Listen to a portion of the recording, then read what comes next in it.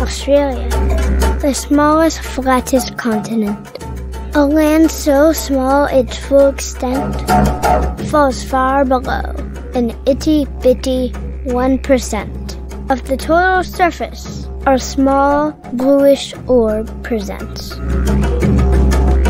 This southern hemispheric continental speck at least is dry, with 99% just land, but within the water bodies lie crocodiles, hungry for a living hide.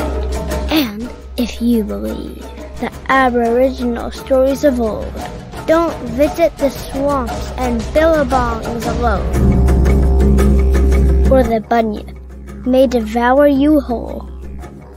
Australia, visit if you must this small, dry, dangerous lump of curious crust.